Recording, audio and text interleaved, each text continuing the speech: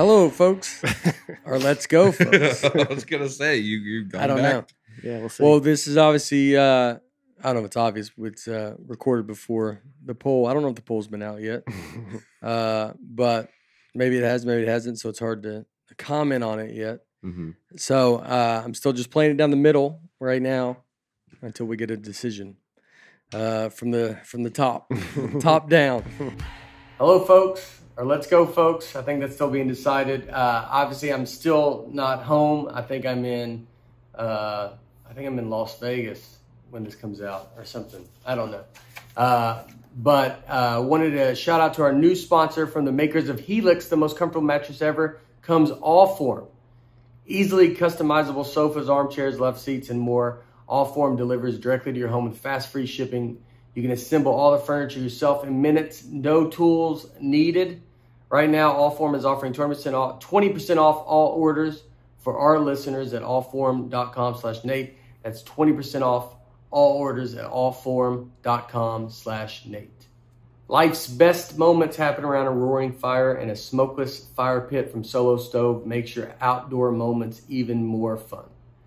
Because instead of having to constantly smell like campfire fumes, you can sit back and actually enjoy the fire. I want everyone to have a Solo Stove. So here's the best deal in town. Go to solostove.com and enter promo code Nate for $10 off. That's promo code Nate at solostove.com for $10 off your order.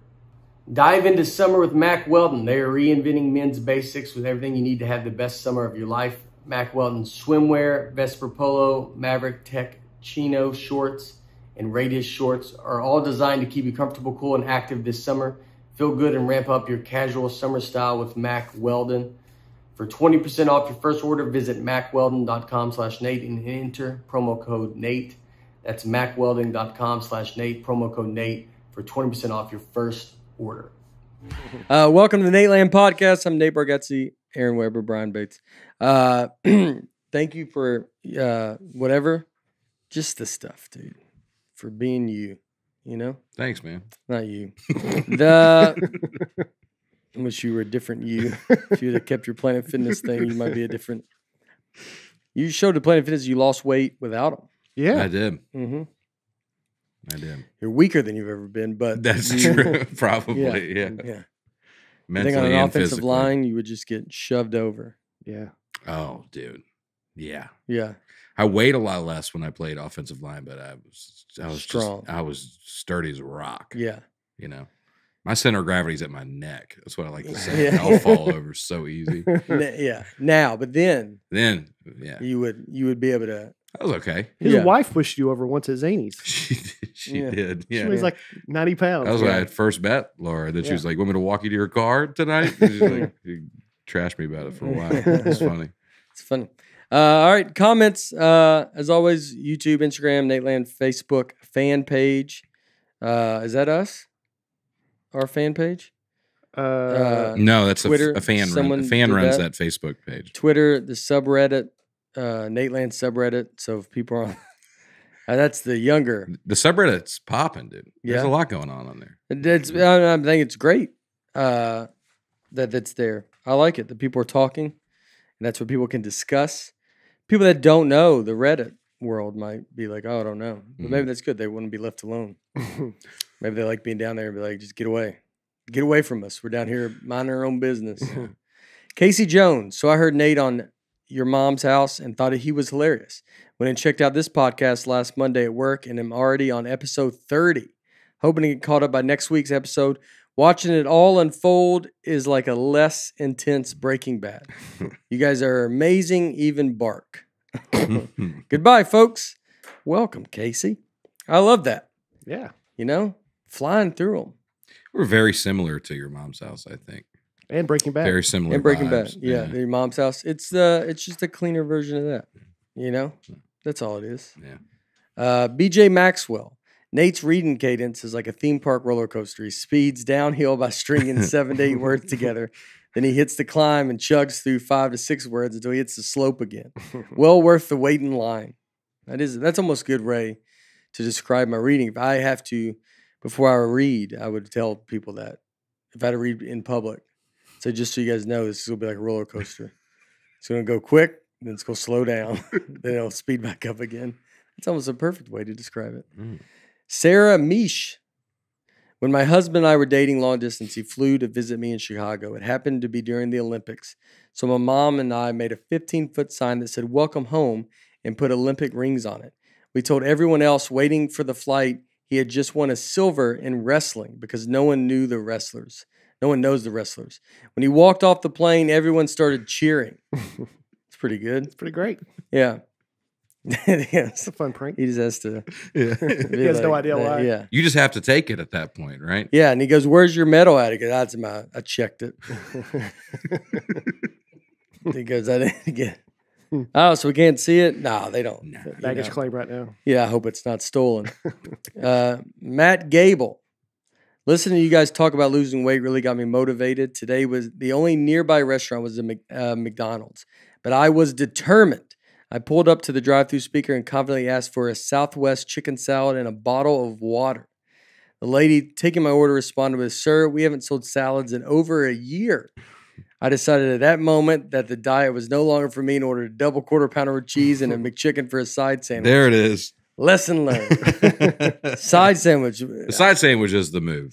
Everybody knows. I don't know. Probably not everybody. I know what you're talking about, that side sandwich.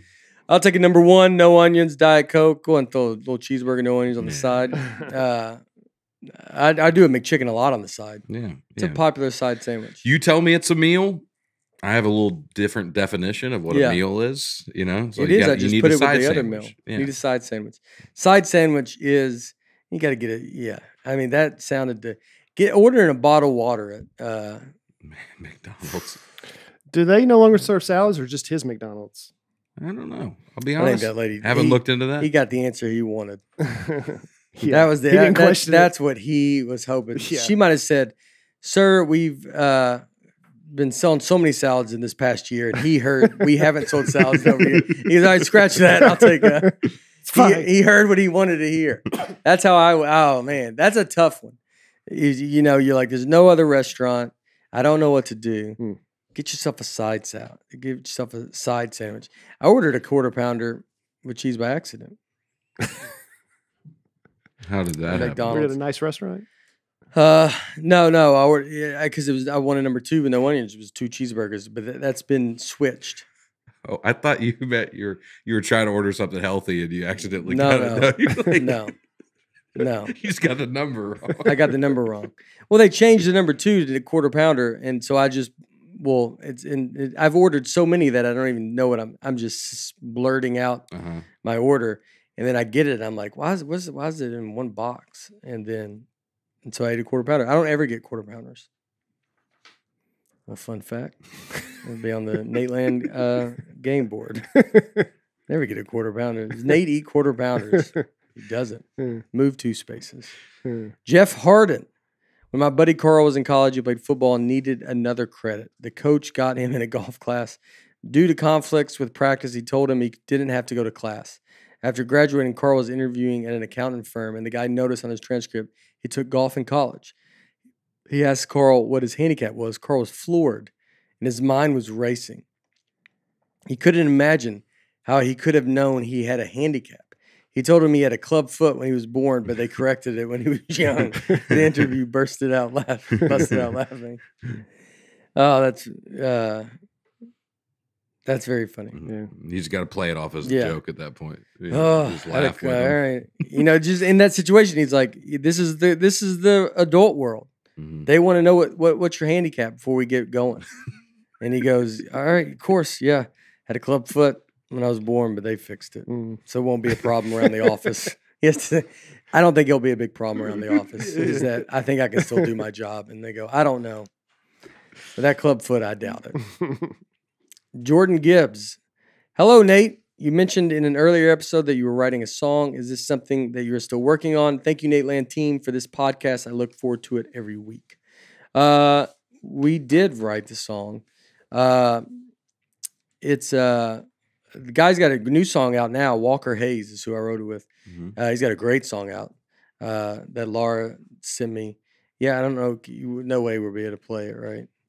No. No. I would play a second of it. Yeah, you can play like up to I would say 7 seconds of it. Fancy like? Play 7 seconds of Fancy Like. But get a little chorus. bit, yeah.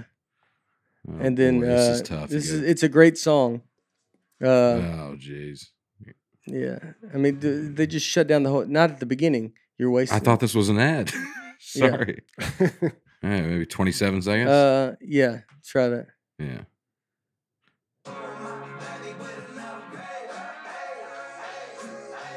You nailed it, Aaron.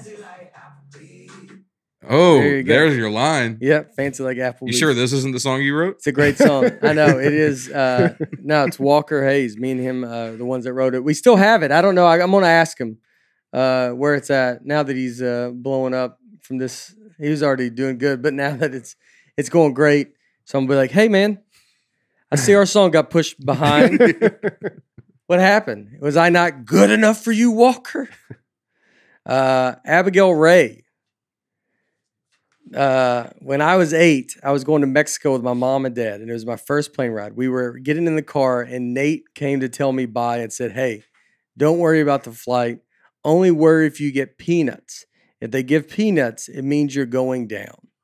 I assumed he was kidding when I got them, since the plane was fine. About 5 minutes after we were given peanuts, the landing gear messed up, and we had to have an emergency landing. There were fire trucks and an ambulance, and the wheels were on fire. We had to be evacuated from the plane. I kept yelling at my mom, they gave us peanuts. They gave us peanuts. So for people, that is my sister. Oh, okay. Yeah. She lived a different life than me. She went to Mexico with my parents. I have a whole new joke about all this, so I won't dive into too much. But yeah, it's crazy. They had to do where they had to like let the gas go, and like, you know, and they, like you see on TV, just in it, and they all that stuff. And When was this? Yeah, how old were you? She was 8, so I was 17. I guess I'm 9 years older than her. Yeah. 17, 18. So they were doing this, you know, and I was kind of like, you're like hanging out more, you know, you're not 8. But yeah, it's crazy. It's pretty good though. The odds of that. It really worked out for me. Yeah. For the joke of the peanuts. It's a pretty good joke. They give you peanuts. It's not good. Telling an 8-year-old that is I mean, Harper's she's about to be 9, but that's Wes Griffin, Nate, Aaron, and back 9. I have a comedy trick that always annoys me and was curious if it annoys you too. I hate it when comedians first come to the stage and say something like, I know what you're thinking. I look like blah, blah, insert option 1 mixed with option 2. Curious your opinions on that cheap trick. Aaron, you still open like this. So what 2 people do you say you look like? Do you feel the audience hate it? Yeah. I hate that too. Did you ever do one? No. I'm sure maybe you have you always have a form of that. Like, Yeah. Everybody kind of does. It's not a good, I don't, no, you don't like it, but I always understand it. And so the way I look at it is usually it's when you first start, you have a lot of jokes that are kind of, I had airplane jokes about the seat not going back when I first started, because you don't know that that's very hacky to do. So I would do airplane jokes at an open mic, which is, I'm mortified when I think about that, because they had to be just judging me so hard to be like, this dude's doing airline stuff. About the peanuts? But not about the peanuts. That'd be a good.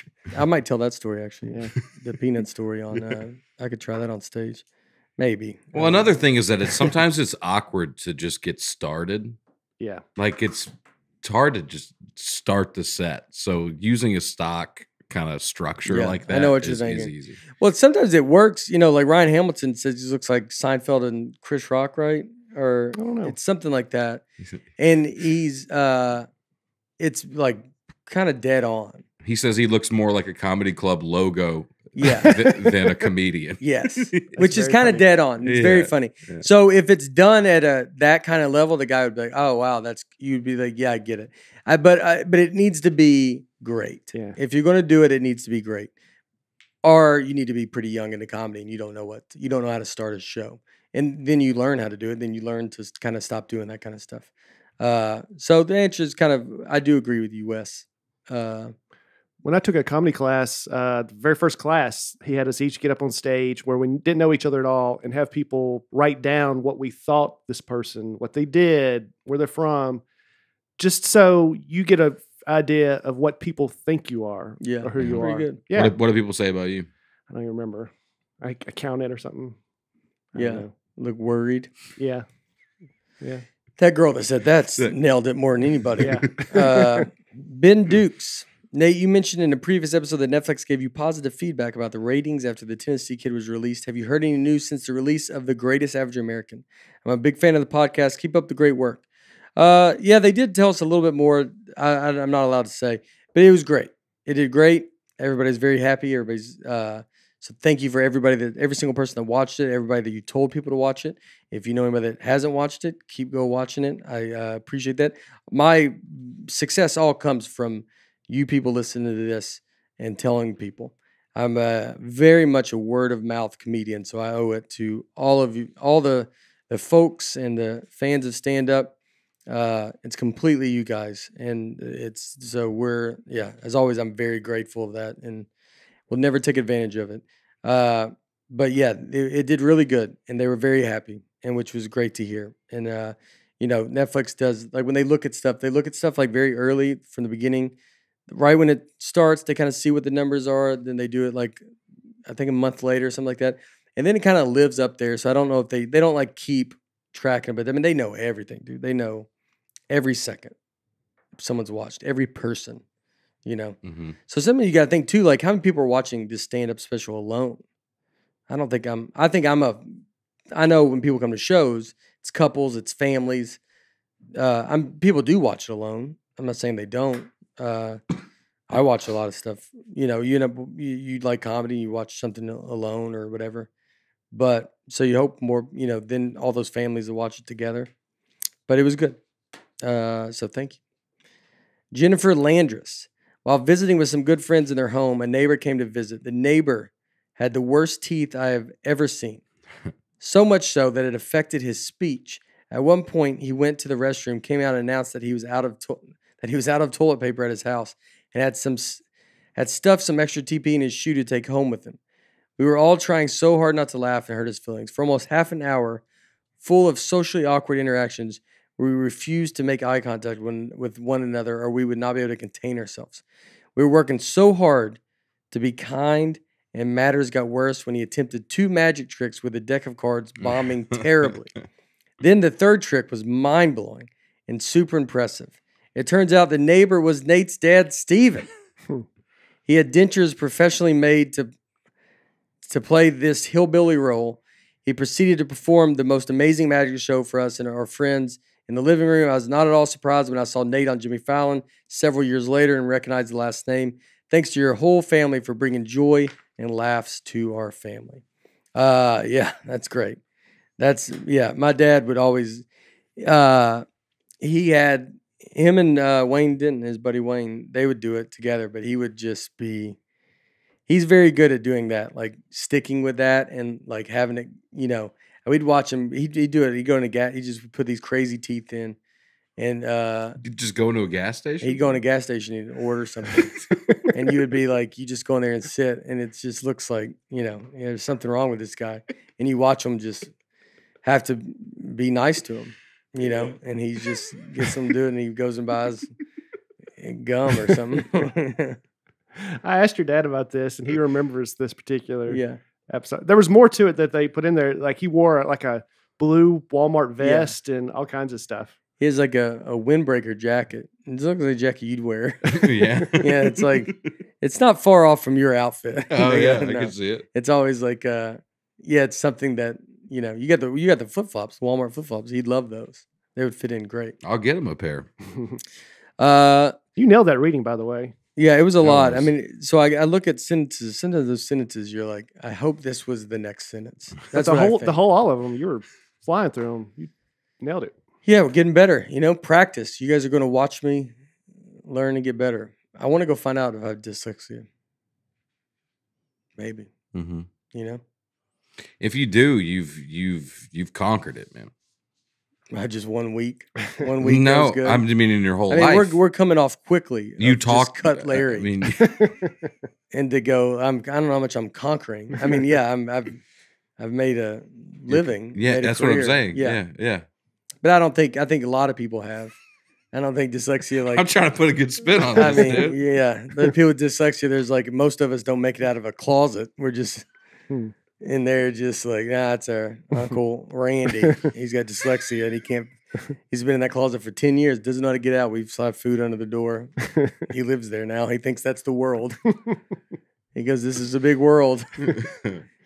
Aaron says you could be their spokesperson. You're the role model. Yeah, for dyslexia. Yeah. Mm-hmm. I mean, who's another celebrity that has dyslexia? Joe Biden? Doesn't Biden have it? I don't know. Stutters. No, that would be terrible. He's a if he doesn't. He's a And I just president. said I that. don't know if it's a celebrity. They go Shaq? Yeah. I don't, yeah. Y'all mean? I think you're about to say Kardashian. You're like, I'm a president of the United States of America. Who's another one? Kim Jong Un. That's a celebrity that has. You just start naming just Putin. Yeah. Who's that famous guy in Russia? Putin. Celebrities with dyslexia. So sorry for saying Biden. He I does not have it. I don't know why I thought. Nate Tim just blew Tebow. his cover by reading that. Yeah. Yeah. Steven Spielberg. They all did real good. Yeah. Justin Timberlake has AD. Oh, Henry Winkler, dyslexia and math issues. I mean, that feels like Just someone poor doesn't guy. like him. There's no reason to put that in there. Dyslexia and doesn't smell good. You're like, oh, all right, dude. Just the question was who has dyslexia. It wasn't going The rest of them are conditions. His is just math issues. math. Yeah. 5 + 5, 9. Henry, come on, buddy. Come on, Fonz. Hey, he goes, oh God. He doesn't get it. What is wrong? If you've been listening to this show for a while, you've probably heard me talk about our Helix mattress. We love it. We still love it. Everybody that slept on it loves it. Well, Helix has left the bedroom and started making sofas and more. They just launched a new company called Allform, and they are already making the best sofas we have ever seen.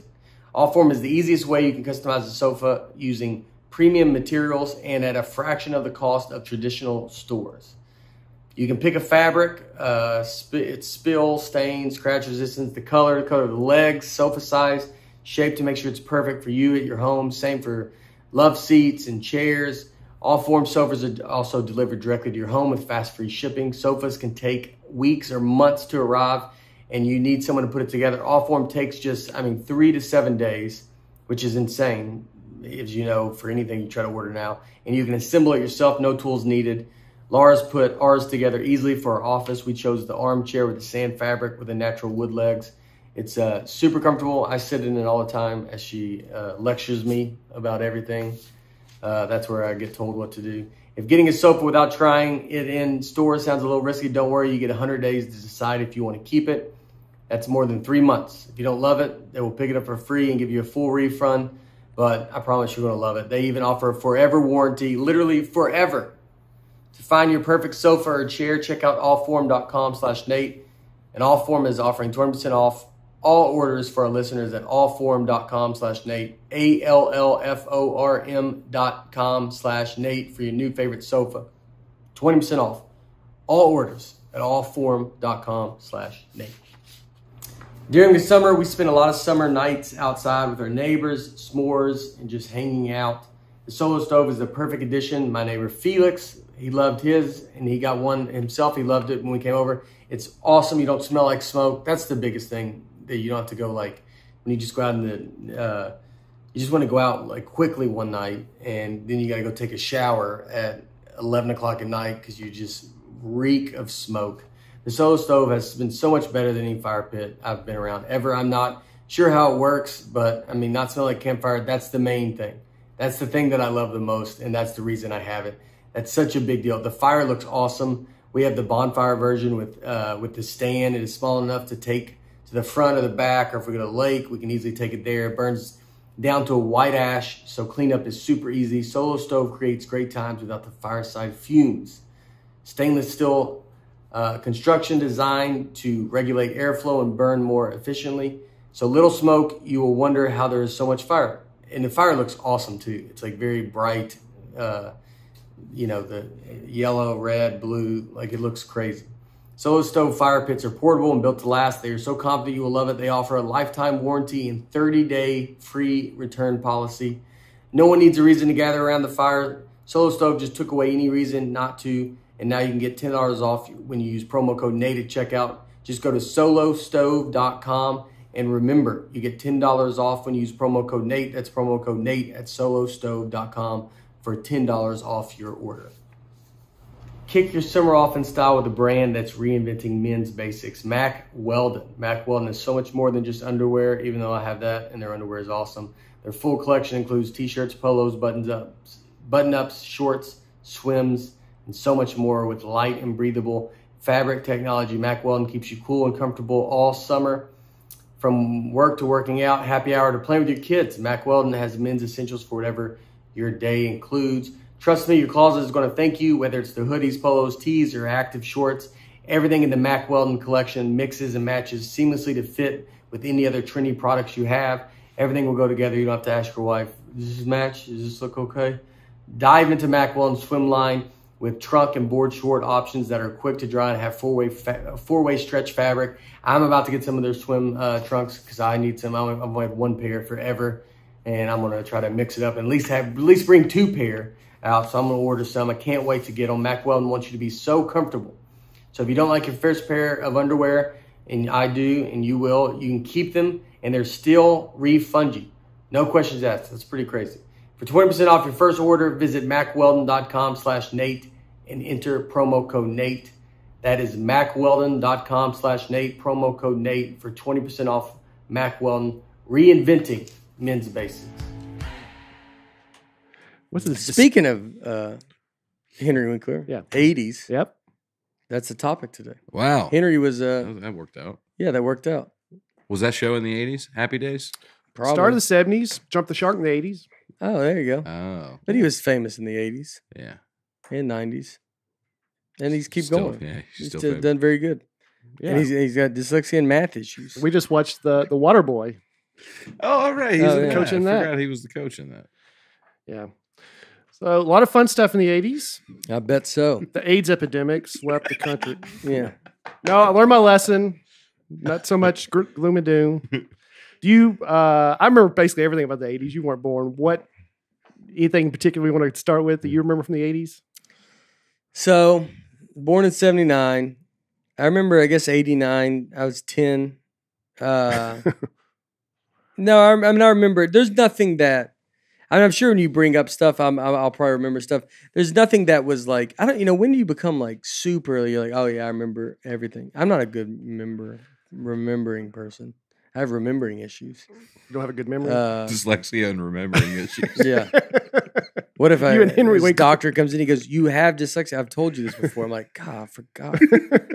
And then they have to put that and remembering issues. He has dyslexia and remembering issues.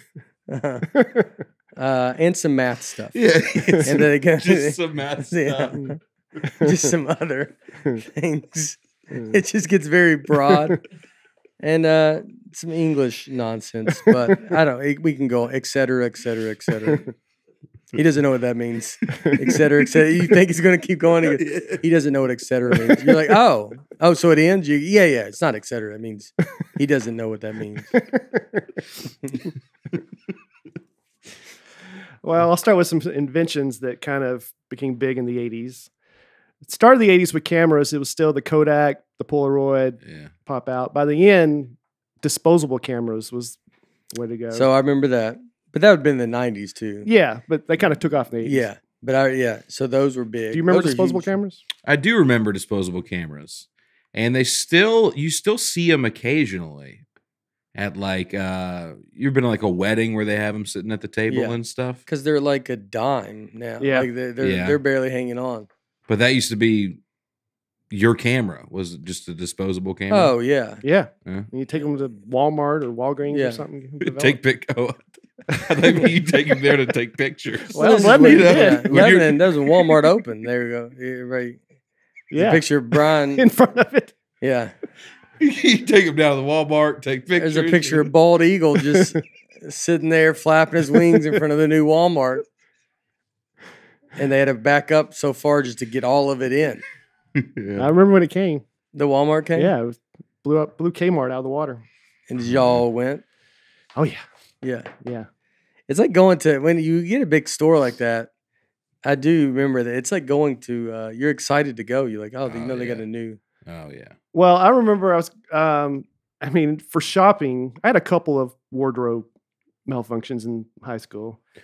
For shopping, Goodies was the go-to store in Lebanon. Yeah. We're just going to blow past your wardrobe malfunctions? Well, I'm going to sell it, but Okay, I'm just setting you up. Okay. Do you know what Goodies is? No. Does Goodies still exist? Is it a candy bar? It is a candy, but I kind of know the store. To us, it was high-end fashion in Lebanon. It was like the only store. So one Christmas, my mom and I went to Hickory Hollow Mall. Big trip. It is a big trip. That's a big trip. And that's like 40 minutes. 40-minute drive. Yeah, especially where we lived. Yeah. And these Coca-Cola shirts were a big thing for a while in the 80s. You ever heard of this? And there was this shirt in this store. It said Coca-Cola Casual Wear 1987. This is Christmas 86.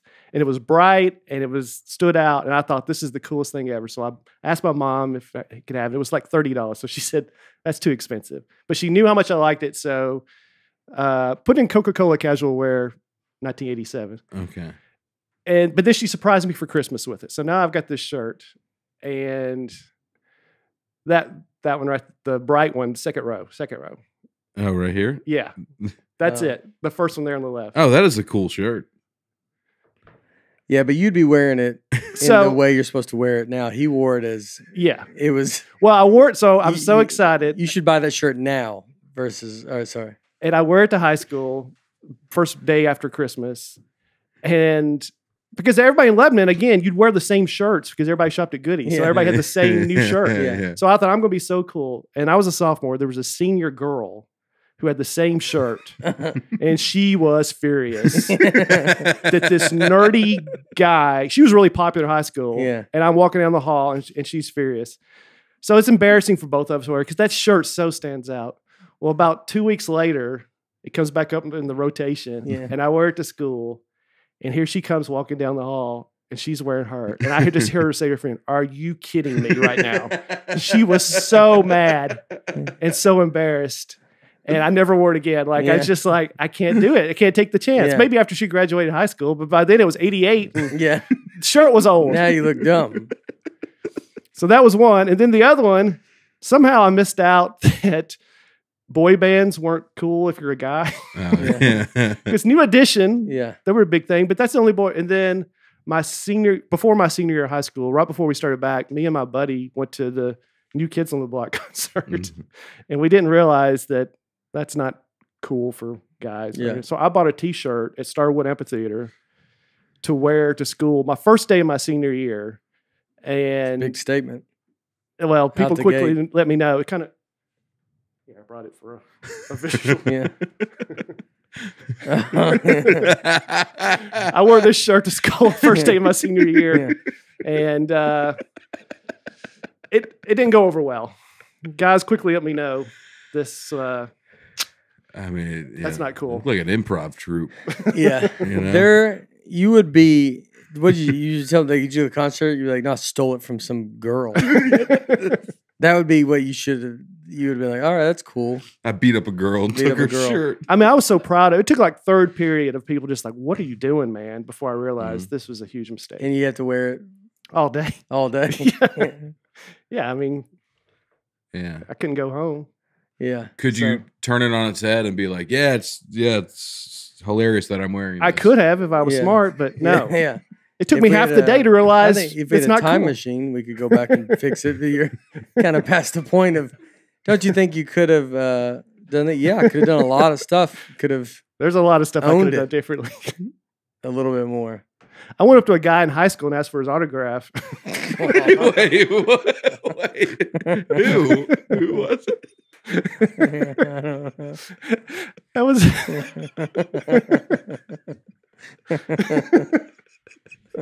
God. You didn't go to my high school. Were you in high school? I was like a freshman in high school, and I was the biggest sports fan in the world. And I read like every Street and Smith college basketball magazine from cover to cover. And they listed the top high school players coming out. And a guy named Carlos Groves played at East Robertson High School. And he got recruited by Tennessee.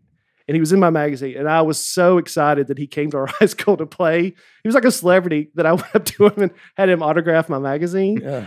And his buddies were like teasing him. Yeah. You know, like what? Yeah. It would almost be like if somebody came up to me now. Like, it was just ridiculous every way around. Like, he was embarrassed. Yeah. I'm the only one not embarrassed at the time. Yeah. Everybody else is like, what is going on here? And they just teased him about it. Yeah.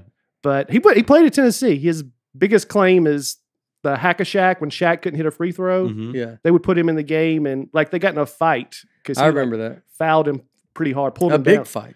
Yeah. Yeah. They're giant, like one of the more famous college basketball fights, right? LSU and Tennessee? Yeah. That was him, Carlos Groves. Yeah. Yeah, it was a huge fight. I remember that game. That was very funny. So I don't know if you guys are getting a trend here. I wasn't that cool in high school. No, I think we got it.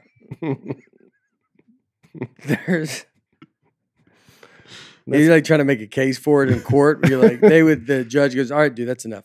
Yeah. Tells us Costanza. Yeah, he goes, we don't need anything else.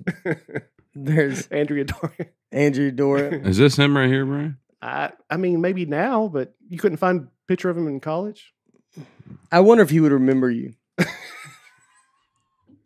I bet he would. I mean, there's a good chance. Yeah, that was the fight. Yeah, there's Shaq right there, dude. I mean, it's a huge fight when they. I mean, he was so big, and look at him there next to Shaq. I know. Yeah. Yeah, they got in such a big fight about it. I remember that. I saw Shaq play. That was like one where you feel old, where we talk about like that, where you see guys like I saw Shaq play in college. Mm-hmm. You saw his whole career. Basically, I mean, he's about as early as I start remembering. I mean, he knows. Oh, I can remember before there was a 3-point line. I really can. Yeah. It was a big deal for Vandy because we always had great outside shooters. So, yeah, you know. I totally remember that. Are you still disappointed about it? About the 3-point line? Did you ever come to accept it? Were you mad about it at first? It's against the spirit of the game. No, I liked it. The Vandy streak got broken on my wedding day. And we were out at my wedding reception, and Keith Alberstadt texted me furious about it. Yeah. And like for a second, I was just so mad at my wedding reception, but then I moved on. Yeah. Mm-hmm. Yeah, we had Vandy has an active streak, or they did, where we've hit a 3-point every game since the 3-point line has been put in. Can you name the other teams that were on that streak? UCLA. No. We don't have to go too much. I'll give you like 2 more guesses. One's kind of obvious and the other's not. Duke? No. North Carolina. Princeton. Okay. And UNLV. Which I always say UNLV, and everybody always acts like they're like, oh, obviously. Like, and you're like, there's no way that's obvious. UNLV's the shock to me. But I guess they used to hit threes. But they had Larry Johnson. Like, that's who I think of UNLV. Like, it's not like they're going to hit 3 points for that. But now it's just UNLV and Princeton because Vandy, Jerry Stackhouse broke the streak, which was tough. It was tough because they would go, the streak continues. They would say that every game. And it's like, it was just like something great we had. Yeah. And then Stackhouse is there and he came in and broke it. And I was pretty upset about it too. Yeah. Like, it's like, just come on, dude.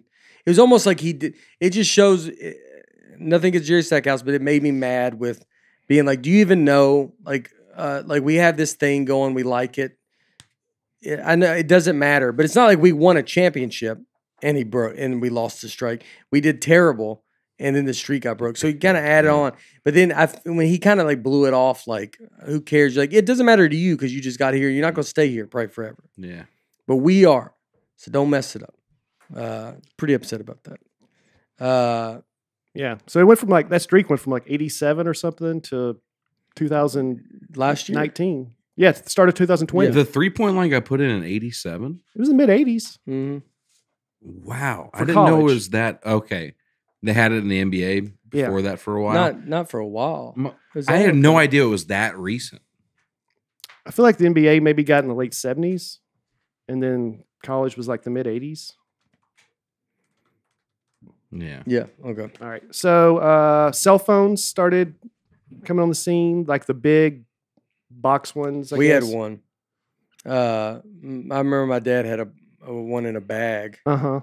But I mean, we never could use it. Like it was, I mean, I think it was a few dollars a minute. Yeah. Like it was almost, I don't, it was like, well, in case there's an emergency. Yeah. That's when they all started the emergency kind of thing. When you think about that, it all started with, well, what if there's an emergency? Mhm.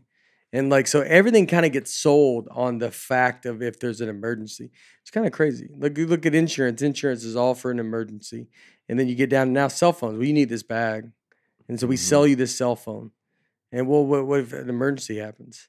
Then it's like, so you save it up for just this emergency. Mm-hmm. My parents gave me my first cell phone, and they said, just keep it in your glove box in case you ever break. Like, I didn't even turn it on. I just put it in my glove box, and it was an emergency. If I broke down, I could. What happens if it died? It would have just been dead. I guess. I mean, I guess if you never turn it on, it's going to stay charged for.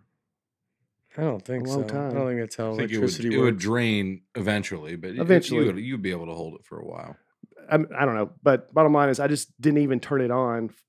I would just put it in there, and if I had to reach somebody, and then I turn it right back off and put it in my glove That's box. so crazy. If Yeah. I leave the room without my phone, I turn around and go find it. Yeah. I'm so tired of a phone. I Yeah. took it the other day. Yesterday, I just had my watch on, and then I left my phone here and went down to my neighbor's and just sat there. I want to leave it. I don't want it at all. There's just too many. It's just so much. Mm-hmm. I get a lot of text. Personal computers came out in mid 80s. And the the first Mac came out in 84, which kind of revolutionized. You gasped in your mom's womb. and your mom. You go. Yeah. You felt it. Could you feel it? I was in utero for 7 years. Yeah. Took a while to come out. I took my time. Dude. When were you born? 91. 91. God. CDs passed cassette tapes in sales in 1988. Oh, I thought that would have been later. 88 CDs? Yeah. I remember cassettes, but CDs were more expensive. Yeah. I mean, that's where people just thought they were not going to, like, if you're a band and you were like doing CD, I mean, you could just never imagine music could have been where it's at now. I mean, I'm sure the ones that did have been paid very well because they predicted it. But I mean, there's got to be so many people that are like, yeah, dude, you're just selling CDs and, cassettes, and the radio's huge. Everything's huge. Mm-hmm. Everything is so big back then. Radio's so big. TV's so big. All this stuff is so big. It was so powerful. It's interesting that some of these things have come back in style a little bit. Like vinyl's been popular for a while now, but cassettes are back. You go to some of these hip record stores and music places. Yeah, there's are cassettes. Like new artists? New artists will put their albums out on cassettes now. Where could you even listen to it at? I don't know. I don't have one in my car. You have a cassette. Well, you have to just buy a cassette player. Yeah. Yeah. Do cars even have CD players anymore? I don't know. Mine's 10 years old, but yeah, the new ones might not. No. Yeah. I forgot to mention the first cell phone cost $4,000. So I hope you locked your glove box. It took, well, that didn't have this That costs more than a car. Yeah. The phone could only store 30 numbers. It took 10 hours to charge, and it offered 30 minutes of talk time. $4,000. I mean, imagine someone using that. How much was it to talk? I don't know. Yeah, didn't think to look that up.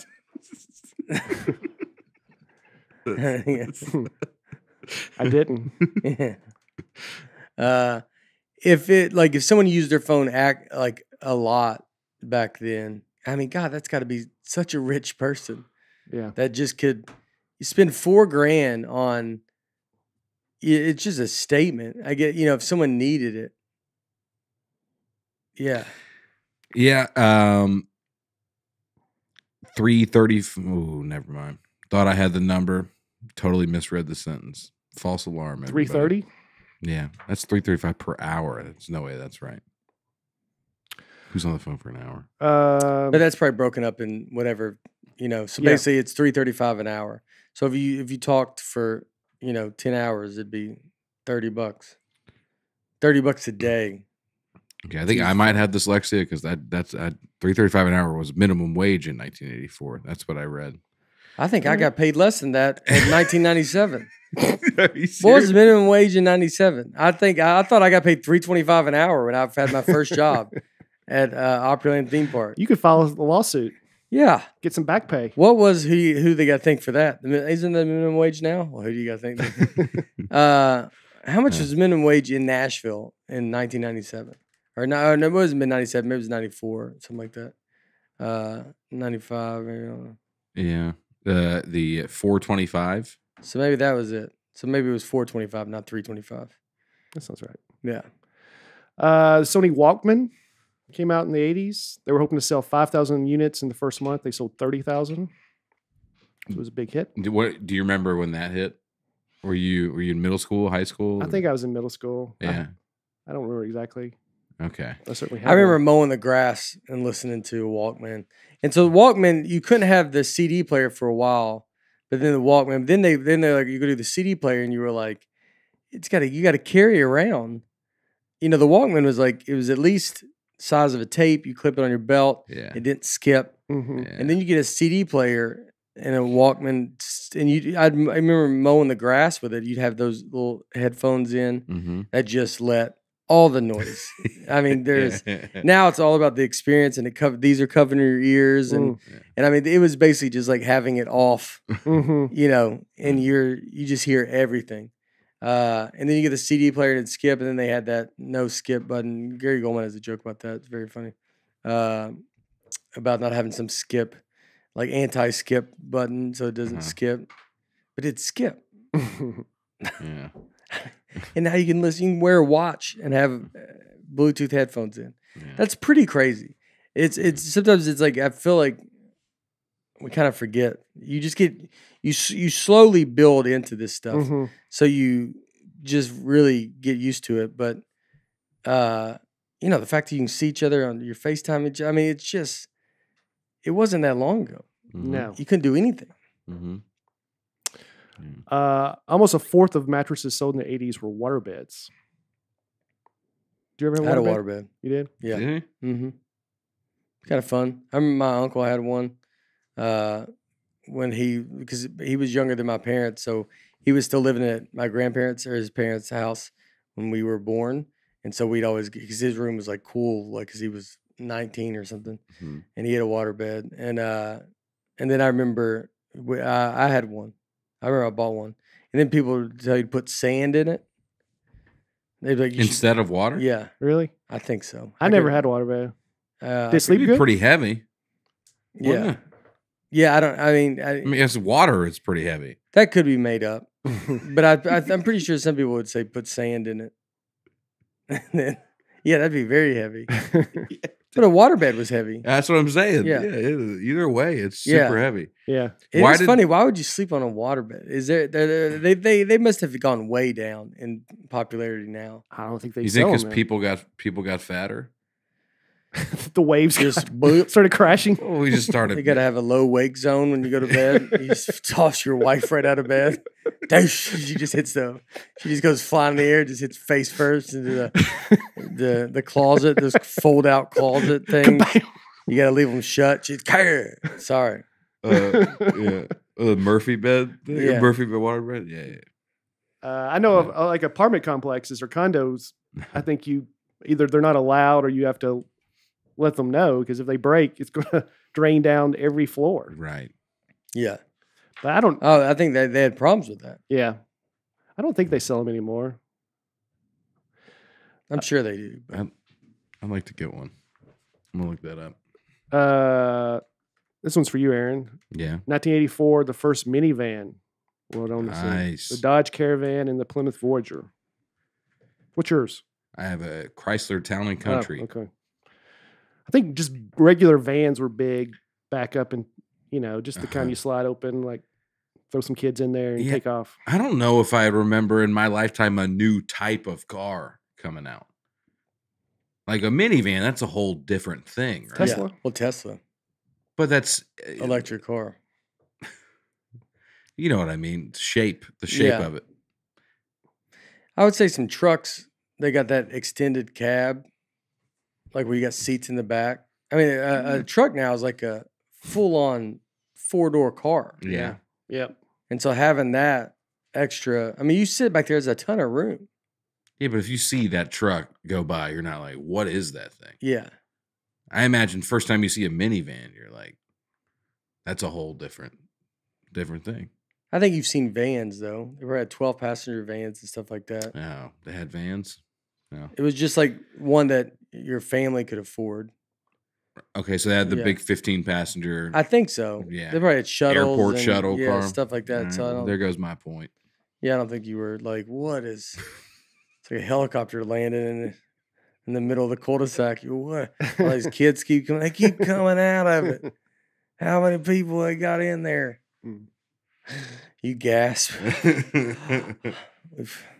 Do they still sell regular just vans now?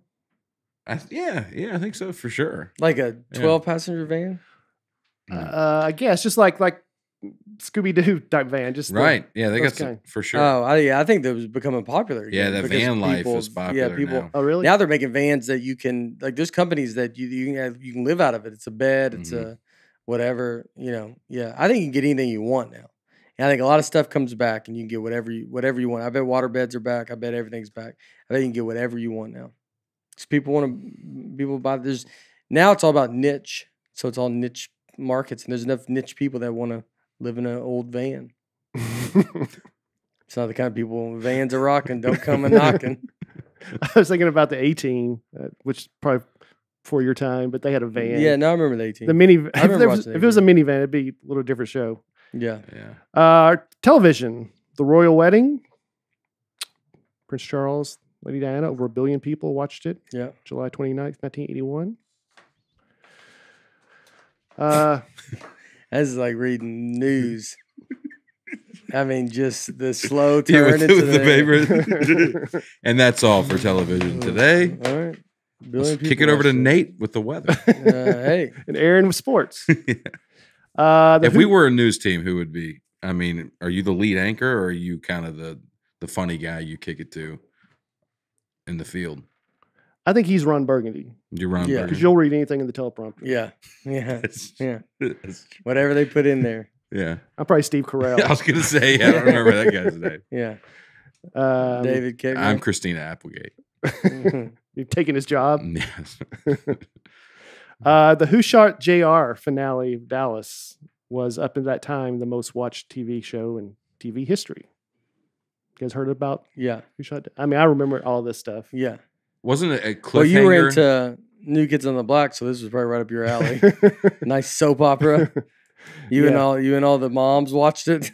This was early 80s, and my mom watched all these shows. Dallas, Dynasty, Knots Landing. Did your dad watch them? I mean, we only had one TV, so he had to. Yeah. Yeah. But we had the Friday night, Dukes of Hazzard. Yeah. Incredible Hulk. Yeah. Dallas. And then y'all would do the radio. Yeah. And then we go backwards. And listen to Yeehaw. But it was a season-ending cliffhanger, and you had to wait all summer to find out. And there was all this speculation about who shot JR. There were songs about it, and all the tabloids, and just they wouldn't tell the actors. I think they filmed it in a way where only the person who shot him actually even knows. Yeah, they didn't want the actors to give it away. And so it was pretty crazy. Who shot him? His mistress. Was it a surprise or? I mean, it got to the point where people had speculated about everyone, so there's not going to be a surprise because they literally listed like his mom or so I don't think it was a huge surprise. Yeah, no wonder they felt the payoff. Did they feel good about it? Yeah, were people happy with the way it turned out? I mean, I feel like people would be much more hard on it now because we just know so much more now, and I think it was kind of new and fresh. Like, oh wow, can you believe? I think her name was Christina. I feel like sometimes when shows like that, when they build it up so big, it's just there's no way to please everybody. But back then, I think you still could kind of. Yeah. Because they didn't have a ton of that stuff. Right. I mean, you only have so many channels to begin with, so you're competing with nothing. Right. Because all you got is you're going to be the best of like 20 shows. Yeah. That's it. 3 channels. Crazy. 3 channels. I remember when channels started getting There started being a lot more. Yeah. When you got 4 or 5? Or No, more it than was we started getting like 20. I mean, Yeah. a lot of them you wouldn't get because you Yeah. had to pay for them. You Right. watch. You could go to HBO and it'd be that. scrambled Yeah. and like or something. But when they started being like more channels, it was just so crazy. Like, golly, there's so many more channels. Yeah, I mean, I think it's my cousin had basic cable and they could get WGN and TBS and watch Cubs and Braves game. I was so jealous because that was in the 80s, but I didn't have cable till I got to college. We lived out in the country and it didn't come there, and we weren't paying for a satellite dish the size of our house. Was your roommate in college just like, you were like, Where are what you is from? this? Why are you wearing your Kids on the Block shirt? Yeah. He goes, you brought that in your Coca-Cola shirt. And then you go, what is this? You go to bed. Framing his autograph on the wall of that guy. Carlos Groves. I met Carlos Groves once. You're like, oh, is he the guy that comes off the bench? You loser. You're asking for that guy. They get. It's not even the main guy. Did you get Shaq's autograph? No, I got Carlos Groves. So in 1983, the MASH finale aired. And somehow people just knew this was going to, I mean, advertisers, they knew it was going to be a huge deal. So they started buying 30-second commercials for $450,000, which was more than the Super Bowl that year. Mm-hmm. And the night it aired, a large area of California suffered a power outage due to a storm, which prevented many people from watching the series finale for 3 weeks. But it had 106 million viewers. It passed Who Shot JR for the most viewed episode ever. And from 1983 to 2010, it was still the most watched TV broadcast in American history until the Super Bowl finally passed it. I feel like MASH was very much in its time. I didn't watch MASH. I think my parents watched MASH. I remember people watching MASH or something. But it's like a show that doesn't get talked about anymore, I feel like. Like, it's for being the biggest show in the world, like Seinfeld. Yeah. And we still talk about it. It's on TV every day, all day. Andy Griffith, I feel like is. Yeah, I was gonna say Andy Griffith outlived it. I feel like MASH just feels like it was when it was done, and the people that watched it loved it, and then no one talked about it ever again after that. Well, they tried a spinoff show called After MASH, which showed them when they all got back to America, and it tanked quickly. Yeah, it was almost like everybody was just done. Yeah. It was almost like that MASH was like the first big show. Maybe not, but the MASH finale was so dark too. Yeah. Just really dark. You were watching all that? I mean, I remember it, yeah. Were you allowed to watch it, or? I think so. I didn't watch MASH as a kid, but I think the finale, we knew it was such a big deal. So yeah, you just kind of watch to see what happened. Was there stuff on TV back then that would be inappropriate enough for parents to be like, I'm not going to let my kids watch that? Or wasn't everything kind of innocent and wholesome in a way? Well, there's certainly words that said back then that wouldn't be allowed now. Yeah. Like some of those Norman Lear shows from the 70s and 80s. I mean, they said stuff that so many things would get canceled now. Did you have stuff you weren't allowed to watch? Yeah. Mm-hmm. Simpsons were big for me.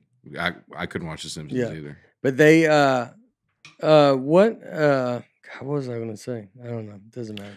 Well, the top shows of the 80s, Dallas dominated that first half of the 80s. And then the back half, Cosby Show was number one for 5 straight years in the 80s. Last week I said, can you believe All in the Family? Well, it happened the next decade too. 5 straight years, number one show. Wow. Really?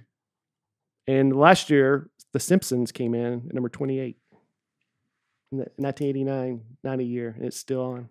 Oh, wow. That's when it started, 89? The 89-90 TV season. Yeah. Wow.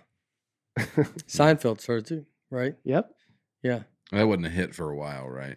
Like till 92, 93 is when it really caught on. Okay.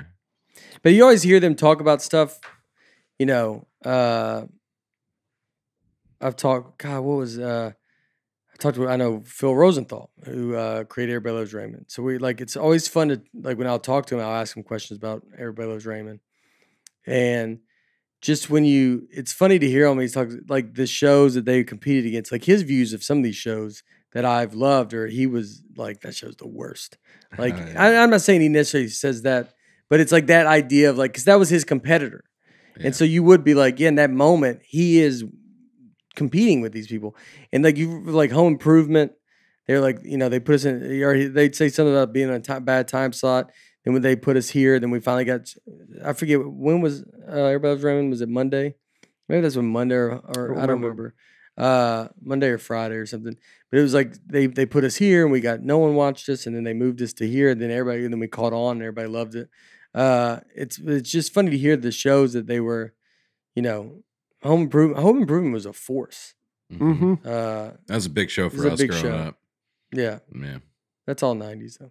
Yeah. We'll get into that. It all blends together, dude. It all blends together. Other TV shows that launched in the 80s, CNN, June 1st, 1980, became the first 24-hour cable news channel. Channel. Oh, yeah. Not TV shows. Like it invented a new channel. Yeah. Yeah. It's like the van. Yeah.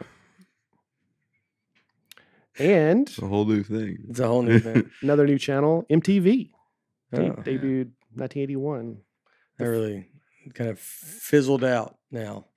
MTV? Well, I guess MTV, I guess with they kind of got that teen mom kind of thing going.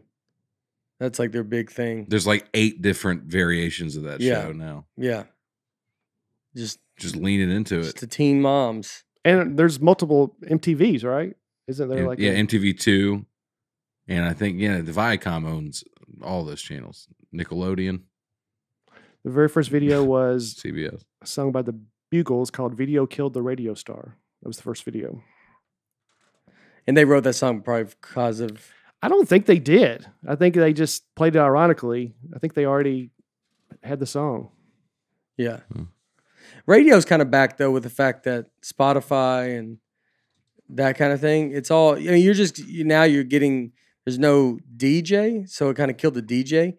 But I mean, radio play is kind of back. But you can now just listen to what you want to listen to. Like, people listen to this podcast, or they listen to whatever. Your car ride is a lot, or they watch West Wing driving 100 miles an hour down 65. Just swerving in and out. Which, by the way, I have not started. I thought about it last night, and I was like, I don't know. Oh, did you watch the pilot? Is that were you into? Yeah.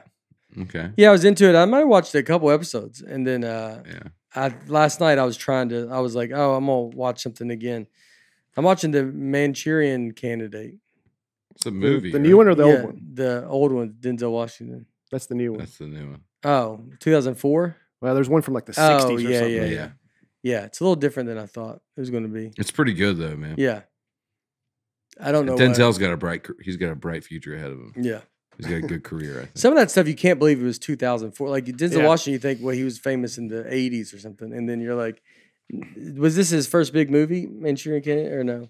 No, he won an Oscar for Glory in 1990. Glory was probably the first movie I ever remember watching, weirdly enough. Really? Yeah, one of them that I remember. I loved Glory. We had it on VHS, and I used to watch it all the time. You stared off pretty intense, huh?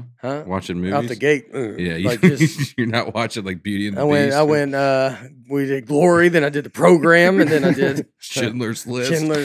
Now, I forget why we had Glory. We had Glory on, recorded on a tape or something. Yeah. And I remember watching Glory a lot.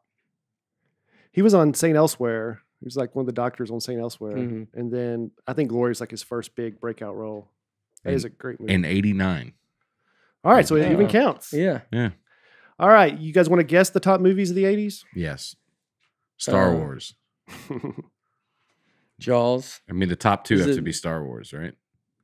Oh, you were serious? Yeah. Because you were saying because Star Wars was the top movie of the 70s. Yeah, but didn't more come out? Well, you got to at least, if you're even going to guess that, name the name of the movie. The Empire's Galactic Hope Strikes Back. That's number 3. Okay. What's the second? I don't know. I don't even know. Just say them. You guessed last week. E.T. was number 1. Oh, yeah. First movie I ever saw. When did that come out? 85? You just said Glory. Glory, yeah. No, E.T., I don't remember E.T., but I was 5. My parents took me to E.T. Okay. Yeah. Scream. Yeah. Scream is my favorite. I remember Glory. E.T., my parents took me to the movies to go see it. 87? E.T.? Yeah. 82. 82. You're 3. Yeah, so I was 3. So, yeah. I mean, yeah. But E.T. was number 1, Return of the Jedi 2, and Empire Strikes Back 3. E.T. bigger than Star Wars. I didn't know it was that big. Well, Star Wars was in the 70s, but I mean, yeah, those two movies. I mean, yeah, E.T. was huge. E.T. was a big movie. The top Hollywood never seen it. top You never box. seen E.T.? No. Yeah. I used to- We just showed. They watched it the other day. Is it too late? To watch E.T.? Yeah. No. I'm in. That's why I went to Manchurian Candidate. I'm kind of in a mood. It's like I always you got to get caught in moves. Like I'm in some military moods. So I mean, I did Lone Survivor, American Sniper, like Green Zone. Like I don't know. I went through. I was in kind of just like a military kind of, and I got to find some more. I'm about out of it. And then I could watch Glory again. And so then Manchurian Candidate was like last night. I watched Pelican Brief. And so I'll get in these kind of moods to do stuff. What was the whole point of this? What were we saying? Oh, but these old movies. Yeah. Like sometimes you realize, I bet, because I've also been in a kick of be like, everything's the same movie now. I used to always be just like, I'm on board with like chains and all this kind of stuff. And I'm not saying I'm not, but it's all kind of going these movies. Every movie's a Marvel movie. Everything's a superhero movie. That Loki or whatever, he's in a commercial. He's in a Hyundai commercial. Well, he has a new show now on Apple Plus. So why is he driving a Hyundai car? Like is it Hyundai, right? Hyundai. Or Hyundai. Disney Plus. Yeah, it's like he's just driving that car now. And it starts feeling gross. Where you go like, oh, so y'all just I don't even see anything outside of what y'all want me to see. And you're all combined. You're all just like, here's now all the superheroes are getting together.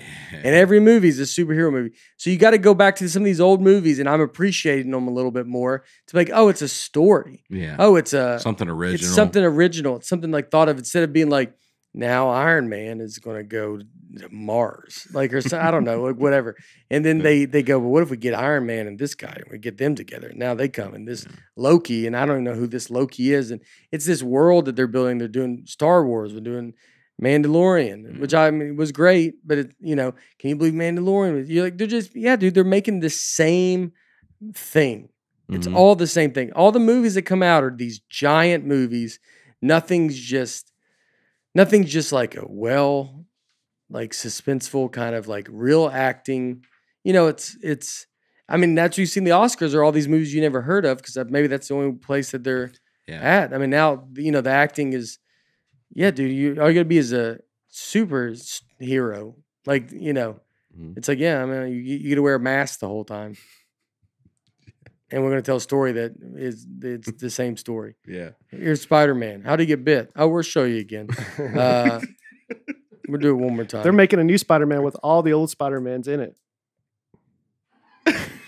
I mean, that's exactly what I'm talking about. Like, it's not even fun anymore, dude. Like, they're not, it's such a like money machine that you go like, I don't want to be a part of this. And you can't even not be a part of it. It's on, the NBA finals. There's going to be the NBA. All the sports are going to just be like, we have everything. We're going to jam all this down your throat. Mm-hmm. You're never going to go see an original like movie idea. And they're having problems with this with movies and trying to sell movies now. Like people are like TV. That's why TV kind of came back because TV is a place where they could tell stories. And TV is now the way that you could tell, you could have a Breaking Bad. You can have all these kind of shows that are doing stuff where movies are just like, if it's not going to make $1 billion, then they don't even waste our time. Yeah. And if the whole world's not going to go see this movie, then we don't care. Mm-hmm. And so then you're losing all those good actors that you're not going to, Denzel Washington's, all these kind of crazy actors that became huge, but they're just not making that kind of stuff anymore. It's like, it's the same movie. I mean, Fast and Furious, this is the 10th one. Like, it doesn't even matter. Do they have a 10th one coming out? How many are there? 9 or 10. It doesn't even, who cares? It doesn't, and I loved, I was on board with the Fast and Furious. I think I watched the first 3 and then you're like, okay. And then they've kept going. You're not even halfway done. Not even close. And then it all just becomes like, all right, yeah, dude, they're all worth, $500 million. Yeah. And then, good for them. They get to go be in something. I'm not saying you're not going to you're going to say, and I don't blame the actors, you're not going to say no to this stuff, Yeah. but it just seems like it's all being created by, I mean, it's the same stuff, dude. There's no original thought. There's no original person. There's no original, it's, you know, it's all your phone. It's Apple or whatever. My favorite movie as a kid was Raiders of the Lost Ark. Mm-hmm. And I was told, I don't know if this is true or not, but it was the first movie where, you know how now in basically every movie, especially action movie, the main character, there's going to be an opening scene right out of the gate before we even get into the main storyline. They're going to establish the character, do something crazy, and then it kind of starts the real story. Raiders of the Lost Ark, I was told, was the first movie that ever did that. Up until then, movies would just be a slow build. But in Raiders of the Lost Ark, the first 10, 15 minutes are that crazy scene in the cave where he does all that. That has nothing to do with the rest of the story. Yeah. And it changed movies forever because now they all do that. Yeah. Gets you hooked right away. Yeah. It establishes who the character is, and then you start the main story that you're doing. You kind of forget, which they're making a new one of those. Mm-hmm. Which that one maybe, but you're not even that excited anymore. I mean, again, like these people are all in the same movies. It's all the same. Tom Hanks, Harrison Ford. You're like, I don't know. When have I not seen you? I see you every day. All the time. So how am I excited? Dude, when they remade Spider-Man, it was so exciting. I was like, are you kidding me? And then like Superman, they can't get Superman correct, right? Like people don't, it's like, I would be excited about us if they did a solid Superman. Or when they did Batman, when all this stuff kind of started, it was like, oh man, we couldn't wait and we wanted it. Yeah. And that's the problem. And so they get these, I know it just from being somewhat in the writing shows and being with all these writers, it's basically the same thing. Hey, we're just trying to just pump this out again. And like, it's going to be, people go watch this, and it's almost like theme parks. You're just creating theme parks, and you're like, it doesn't matter. You just keep jamming stuff out there. These idiots will go. They go. Yeah. They're going to go. You need something to do. Yeah. You're going to go. And now they're just coming out on HBO Max. You just watch them at home now, or go to see the theater. It's like, it doesn't matter. Just jam everything out there, and like, and it's not a good thing. And when you watch these old movies, you go, wow, that's like, I don't know, everybody's really good in it. Like, I appreciate the acting a little bit more or a lot more. And, you know, you're just more aware of it. I don't know, maybe you get older and you're just like, I don't want this flashy. I don't care. You know, I'd be fine with maybe another Transformers movie. They could do that. I don't feel like they've done that a ton. The exact opposite of everything you just said. Another Teenage Mutant Ninja Turtles? Yeah. Transformers was the first movie you saw. Transformers was. Yeah. When was the last Transformers? I mean, I think they just had one come out, didn't they? Oh, so maybe I don't want another one. They hold off for a few more years. They may have put it on hold because of COVID, but there was one that was either about to come out or came out. I can't remember. See, I always thought they did 2. Oh, they've done 5. Never mind. And they did Bumblebee, got his own thing. All right, I was wrong. I was way off. Michael Bay. So it's like it's just So I was wrong about Transformers. I kind of lost. I thought they did. There's one coming out in 2022. Transformers: Rise of the Beasts. So I got to catch up. This time it's different. So I was wrong. All right. So I'm wrong about Transformers, but stop it. No more of those then. But it's just these same kind of things. They're not making like a solid movie. It's just kind of like, who cares? It's so chaos in the movie that you go, I think it's great. I don't know. I mean, they're just making you exactly how I always say I am with music, where you don't know. And you notice it more with music. Even when you hear these old songs and they're, it's like there's a lot of words. And now there's like, they say, hey, basically the whole time. Yeah. They go, hey, hey, hey, hey. Yeah. And then blah, blah, blah. And don't really say much. You can, as a songwriter, but you can write a song and be pretty. You think quick. Part of that is you remember the really good music and we forget about the bad music? There's probably some truth to that. We look back. It's like I always think about Stairway to Heaven. The year that Stairway to Heaven came out, the #1 song was "Sugar Sugar" by the Archies that year, and nobody cares about that song now. But everyone loves Stairway to Heaven. Well, there's still gonna be bad music. There's still be bad music back then, but I don't think so. I mean, But you can. It's about the tune or the like the beat or whatever, and that's what kind of does it. And they're I like them. I like these songs. You listen to them and they're fun. And like I don't again I don't listen to words. I don't. Yeah. It doesn't resonate with me when I listen to a story going like, oh, this is about. I mean, I'll ask Harper. I'll be like, what is this? What are they saying? Like, cause she'll be like, oh, it's this like they're little stories, and I don't, and I'm like, they don't click with me at all. Like, I don't get that one bit. But yeah, I don't know. I just thought it like, the movies and stuff. It's bad. It's the same thing, and that's why it's gonna be harder and harder to get. Hollywood's getting smaller and smaller. It's not getting bigger. It's getting smaller and smaller. You did a good movie, we're going to make you do 50 of them. And guess what? Tom Cruise is still alive. And he's doing them too. Tom Hanks is still alive. Julia Roberts, Brad Pitt, everybody's still alive. And Loki's going to team up with you. And Loki's going to drive a bus. Because we're doing the thing with Greyhound, so he drives the bus now. You're supposed to believe this superhero thing. Is Superman real? Well, I thought he was real until he took my keys back at Avis. And then I was like, oh, maybe he's not. I guess he got hard times. But that's where it is. Like, these people don't get out of the way. You don't get out of the way, you don't get new stuff. And then it gets too just underneath it. It gets like very spread out. Like, no one really rises to the top. Like, it's hard to break through. Like, and then the younger ones, they're not the new actors. That's when you create a TV show. It's all about, well, how young? Let's get some young people, which is something ridiculous because you're like, young people ain't spending money. They ain't watching this show. They don't care about your show. They're not buying whatever you're selling. They're not whatever. And so they're not making no one's being really good. Like the Daniel Day-Lewis, who's that? I guess Hardy. Tom Hardy? Tom Hardy's probably is that kind of similar kind of thing. Where he's like kind of feel like very private. You don't really know what he does, but he's like, if he's going to be in something, it's going to be really good. Mm-hmm. So I'm not trying to say there's no movies that are great. Yeah. But it's far and few. Or is that right? Far and few between. Few and far between. Few and far between. Yeah. Recycling a lot of the old ideas. I mean, everything's just like, let's redo this again. Yeah. And I think people are over that. People want original ideas. That's why I don't know. Like all that, like, when it's set, like Inception came out or like all this kind of stuff. But even some, they're getting I feel like so inside baseball. They're so smart.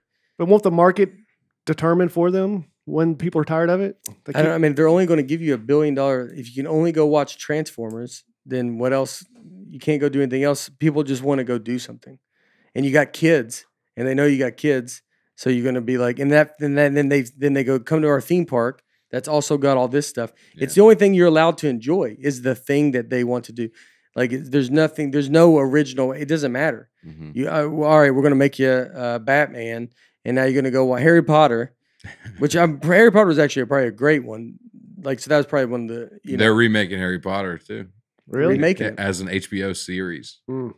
And then they just do that. I think will be awesome. And they just make it. Yeah. Which I will get excited about. So you're saying that there needs to be. Well, maybe you're at the age now that would be. That's my Star Wars. You're going to see that new thing and go like, oh man, I'm so happy they're recreating this because you have such fond memories of watching it as a kid. So maybe it's just a cycle of age, and I'm perfectly the age above you, where when you turn 40, I turn my age 42, you're going to be like, I don't want to do this anymore. Mm-hmm. This is getting ridiculous. Make something new. And then you go just watch old stuff. Could be, The top box office stars of the 80s. Number 1, Harrison Ford. He was Han Solo and Indiana Jones. I mean, that's two pretty good. Pretty crazy. Yeah, two pretty big career Same moves. person. Yeah. Still around. I know, still around, still making it. And the 2 biggest movies they got going back then, they used one guy for. I mean, dude, there's like Hollywood always talks about diversity. This is the least diverse place on earth. Not even like about with race, just with about like we don't even use different people. Yeah. We have the same person that we just use for everything. Mm-hmm. Eddie Murphy was second. That's pretty interesting. 48 Hours, Beverly Hills Cop, all those movies. But would that be different? His movies feel different. There was more than one Beverly Hills Cop. But he did a lot of different Coming to America, The Golden Child, stuff like that. I feel like Eddie Murphy got his own star. He became a star because of him. Like that, maybe that's what, like, too.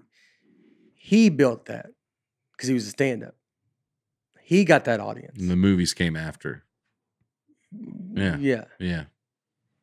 Not the other way around. Not the other way around. But Eddie Murphy's still. But Eddie Murphy did it right. He left.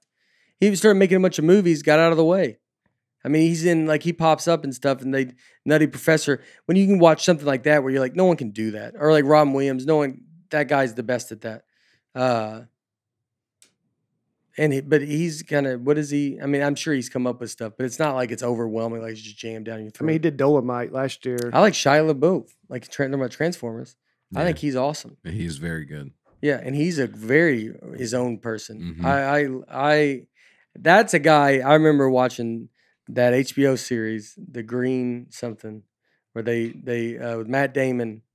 I want to say Project Greenlight. Project Greenlight. Where he gets picked to be in the movie, and he gets picked to be in that movie. And I remember watching that Project Greenlight. I remember being like, God, I love this kid. Mm-hmm. And then he started being everything else, and you're like, and I love him now. I love it. He was in the last Indiana Jones movie. Yeah, I'm fine with him getting whatever he wants. Number 3 was Sylvester Stallone, and 4 was Tom Cruise, the biggest stars of the 80s. All still around. Yeah. Sylvester Stallone, I think he wrote his own stuff. Yeah. Right? Yeah. Like Rocky. Rambo, Rocky. Like it's like you go create your own thing. He's like, yeah, I do me. Mm-hmm. I do this and I create my thing. Mm-hmm. He's not like, what if Rambo teamed up with Indiana Jones? I guess that maybe that's the problem. Like they start. Well, they just put out a new Rambo like last year. I think they're doing another Sylvester one. Stallone? Yeah. I think they're doing another one. Probably. I'll watch it. I'll watch the last one. I get excited about those. If you're going to let me watch some 80-year-old man do something, I'm going to go watch it. I'll tell you that right now. I can't wait for that one to come out. Rambo. Can't wait for the new Transformers to hit the streets. What about, I say, Well, it says here in 1984. I rant, and I hope there's just something in there people take out of it and they leave. It's a lot of garbage. It's like going through garbage, and you're looking for a lottery ticket, and you're like, I promise there's one in there. Yeah. Maybe it's only worth $5, but if you have the time, why not? You want certain people to get out of the way. Yeah. Yeah, some. The ones, yeah. In 1984, the PG-13 rating. But maybe those guys should get out of the way too. Who? I mean, Sylvester Stallone, like, it's like, I don't know, maybe they should. Like, how much is enough? Like, when you go, like, all right, dude, find your next Rambo. Yeah. I'm fine. Go keep making Rambo. Like, I almost like, it's the big budget stuff. I don't, I guess it's like the Marvel. It's like the superhero stuff has gotten just where you're like, all right, dude, now they're all together. Now it's like, this is. It's gotten too far. Mm-hmm. Like maybe that's it. It's like go find Rambo, but go find us, give us the next Rambo. Like I like Jason Statham. He does that in everything. He does that, and you're like, yeah, I like that. So I just go watch that, and then it's like he makes his own kind of things. Mm-hmm. Yeah, I don't know if I make any sense. Is it I agree fair? With you. I agree with you. Yeah, I have dyslexia, so I might mean all the other stuff. Maybe I do love all of it. And maybe this is all I'll ever go see. He said it all backwards. Yeah, dyslexia and grammar issues. Yeah. In music, Michael Jackson released Thriller in 1982. I remember this so well. Yeah. And it became I remember that. The best-selling album of all time. Last week I said the Eagles. Eagles. Greatest Hits. And it is in America, but Thriller is still the best-selling album worldwide of all time.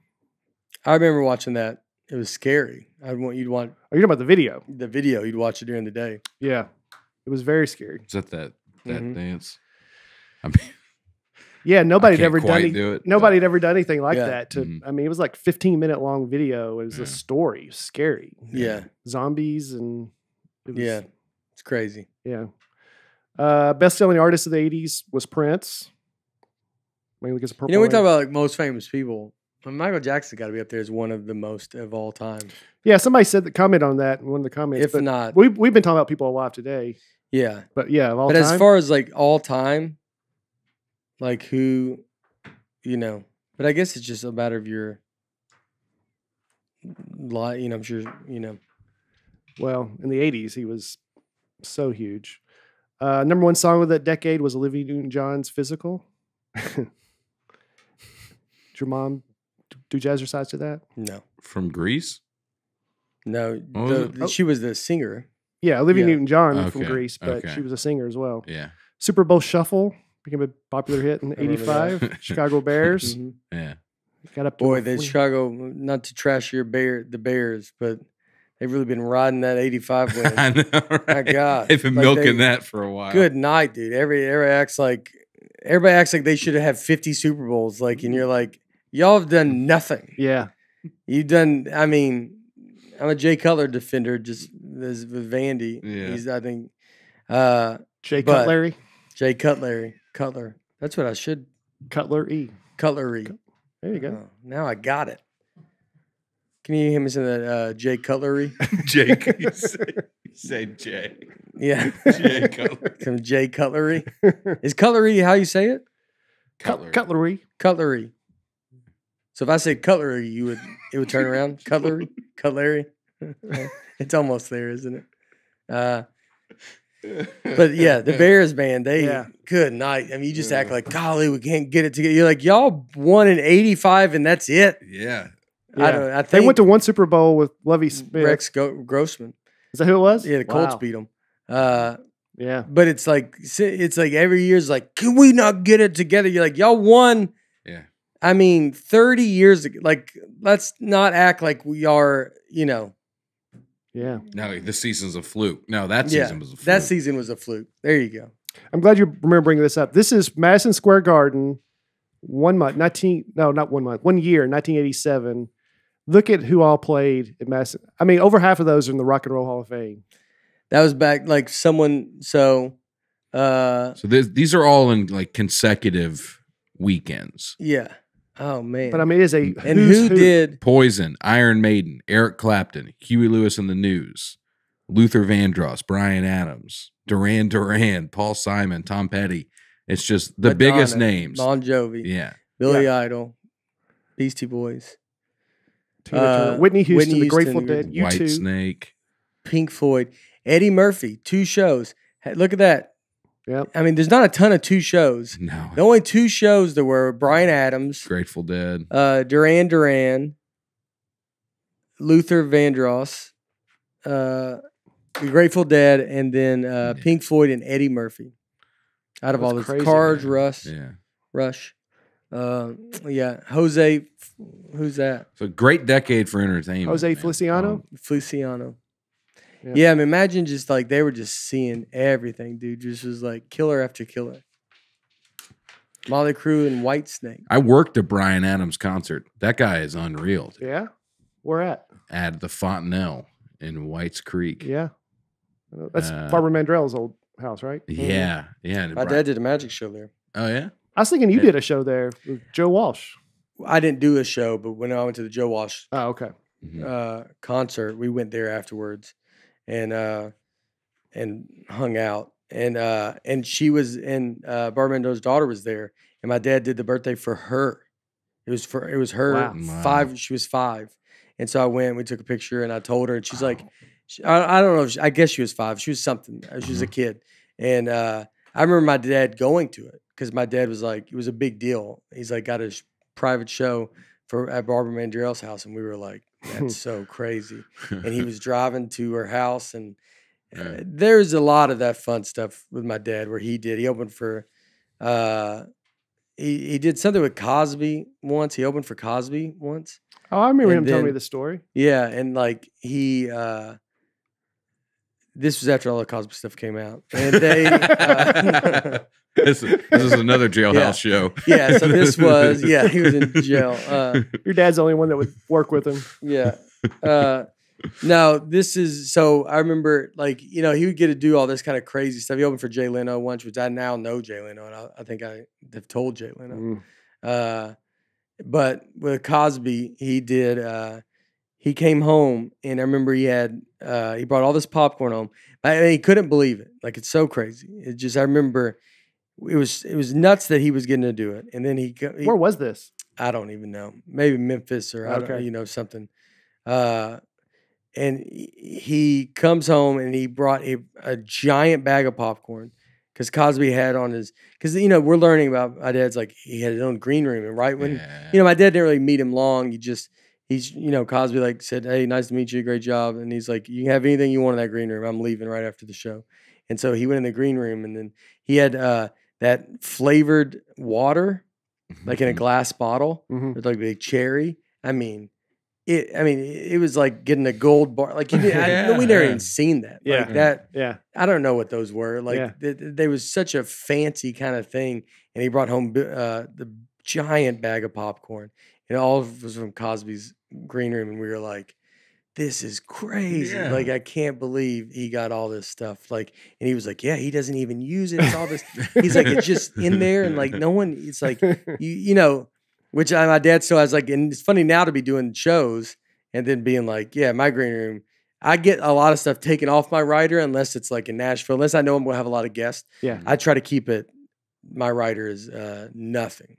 Like, I have like mints, I have an iced coffee, and then, because you write I don't know if people know this, when you do a rider, I think there's a budget for it, but sometimes you end up paying for stuff, which is funny because sometimes even if there's other artists listening, like you could be like, man, every show I get 50 beers and all this kind of stuff. You're like, yeah, dude, you're paying for probably a lot of that. Yeah, it so comes out of your end. Yeah, unless you're using it, there's no reason for it. The one thing you do is a lot of times the staff there will take it, but like we'd have like there'd be like make a sandwich or something. I always have sandwiches, which I don't even eat those. Like, I don't really eat.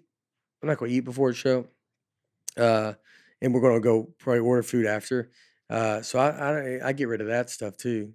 But you'd eat a sandwich. Yeah, you kept it on the rider for a while just for me. For you. Yeah. Yeah. That's how much I do for this guy. I've paid for the sandwiches to be there. Just so to make me so bread sandwich here could eat. Breadstick. Breadstick. And they're and so my dad would always make a sandwich when he comes out with me. Yeah. He'll use all this stuff. Yeah. I think it's like it's an old, it's not old, but you're not gonna, it's all there. You're like, you got to use it. Yeah. Why is it here? If you're not using it, I have water, I have Diet Pepsi. Like, I've done so many shows where the show's over and we're leaving, and I look around and I just stuff my backpack full of whatever's back there. You know, like gift baskets. I'll just stuff. I'm gonna take it. I just usually give it away. Like, it's like you just figure like someone's going to take it from the crew, or you give it to you guys and be like, here, y'all can have this stuff. I don't have, like, unless it's like I go to Louisville, I go to Nashville, LA, probably have some stuff back there. Like in New York, anything I'm gonna have a lot of people probably behind and backstage. Then you have like a little kind of area where we had for when first time I did T-Pack was what did we have? I'm blanking the chicken. Chick-fil-A? No. Oh, Hattie B's? Hattie B's. Which I usually get because we know the Hattie B's guys. Everybody goes, Hattie B always asks me where to go eat in Nashville. Go to Hattie B's. Yeah. Hattie B's is great. Prince's is the original one. They love Prince's. Mm-hmm. So you can go Prince's or Hattie B's, but Hattie B's is great. And it's not like it's just a offshoot like joke. Mm-hmm. It's the real deal. Yeah. Mm-hmm. But we had Hattie B's deliver food, which was fun. That guy's a great dude. But yeah. But people around those riders and the M&Ms. We talked about the M&M rider here before. Mm-mm. The green M&Ms thing. It's the famous story. The famous story. Who was it? Van Halen? Yeah, I don't know. People might know this. Yeah, it was like Van Halen. It was something. So they wanted green M&Ms in their rider. And so if you got a bag of M&Ms, you had to pick them all out and it could only have the green ones in there. So everybody was like, they are the worst people alive. You're making people do that stuff. The only reason they did it was because if they went in the room and they saw green M&Ms, they knew that you read the entire rider and did. And the green M&Ms are not important. They're just there because people would skip steps. Mm. Well, we didn't know that the fire is set up or this is set up, the music is set up. Like the whole show has to be set up by these people. So if they don't get to the green M&Ms, then how do I know that you went and read through everything? Yeah. And so that's why they did that. That's the famous story of that. Yeah, Matt Damon and Ben Affleck did that with Good Will Hunting. They put a random scene in the middle of the script of their two characters like hooking up with each other. Yeah. Just to see if people, because it was so out of nowhere that if somebody, and it was Harvey Weinstein, whoever bought it, was like, great script, but what's with that random scene in the middle? And they're like, oh, he actually read the thing. Yeah. That's pretty cool. That's a good idea. You know what? I had a script once that I wrote, and I was writing it with someone, and I don't want to say any of it, what it is. It didn't not go anywhere, but, and we, and the other person we're writing with was, I was like, starting to get busy and not helping me. But every time I would send it to the producers to go like, here, we good? Can you send it to the studio? And they'd be like, well, we want him to go through it. I'm like, yeah, he's not answering. He's not doing it. So I don't know what to tell you. So then I sent it to them and they go, we want to do it. And I was so convinced that I go, they're not reading this. And they're just not reading because I'm the one that went through it and they want him to. But he's not doing this. So I go, okay, I'll do it. And then 2 days later I sent it. I go, he went through it. And they go, oh, it's great. And I never sent it to him. And I sent him the exact same script. Didn't change a thing. And I go, yeah, he went through it and did his stuff. That's crazy. And then they just go, oh, it's great. Yeah, of course it is. I mean, they like unbelievable. I was so. I just was like, I don't think they're reading this. Yeah. But then I've had it with my Comedy Central. I did it with maybe a Netflix special or something, where I try to get an old joke in from maybe a Comedy Central special, and I try to sneak one in because it kind of fit. Mm-hmm. And I was like, no one saw this special. I can sneak it in. And I put it in, and they go, you did this in Live a God or whatever I did it. Whoa. And so they were, and it's in the middle. And I was like, they ain't going to catch this middle. And they did it. And I have more respect and will do more right because of that. Because I know that they went through. And, you go, oh, you're actually watching and you know what's going on. Mm-hmm. Yeah. Joanne Grigioni, if she ever hears this, she's the one that I was like, golly, she's. Good job, Joanne. Yeah, good job, Joanne. Some of the styles of the 80s, acid wash and stone wash jeans. Leg warmers. Leg warmers. Yeah, you ever heard like of that? Like hand warmers, but you put them in your pants? No, they were like leggings. Yeah, like leggings. You put over your pants. Oh, like from Viore. Like these are acid wash jeans. Yeah, I feel like they've come back in and out. Everything's kind of come back because again, we're done with being original, and so that's the main takeaway from the 80s. The main takeaway from life. The 80s was very original. I'm saying right now we're done being original. Okay. So no one comes up with anything new anymore. They come and they go, no, that's it, and they just redo it, and then your taste change. So it used to be all about, when I first started comedy, all my videos, I'm real baggy. Everything's baggy now. Everything's tighter because that's what's in style. And but everything will just kind of stay the same because no one's, look, I think it's hard to create stuff. I get it, but I mean, maybe try. Otherwise, I mean, they're reselling you old jeans. Yeah. This is the same thing with the movies. It's all just no one's original. Now these leg warmers look like socks without the feet part. Well, I don't know if it's a good example. There was movies like Flashdance. Not a bad example. Socks without the feet. That's what they look like. I mean, yeah, I honestly thought I nailed it. Where did I get wrong? I mean, I just don't remember them looking quite like that. I think they would usually go over leggings or stuff like that. Like this. Yeah, more like that. Yeah. So they look like socks. Yeah. I think I saw them more like the other one at the top. Okay. Yeah. Parachute pants. Were you looking at yours in the Sears catalog? Me? Yeah. Yeah, I was actually. Yeah. Sears catalog was the first, I mean, we would get a service merchandise catalog and I'd look at the toys for. I memean, Sears was a big clothing place. They had other stuff.